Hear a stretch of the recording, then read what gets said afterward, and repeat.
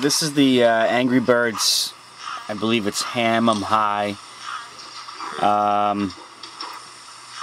As you can see, the game is supposed to end when the birds either disappear because they've stopped or all the pigs are dead.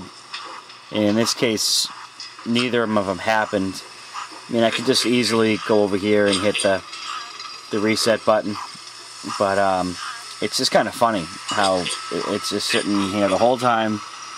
It's been doing this for about 3 or 4 minutes now straight. I bet I could leave it like this all night, and they wouldn't stop. But just kind of an error, I guess. I don't know. I don't know if anybody else has ever experienced this before, but I just felt like I'd post it on YouTube.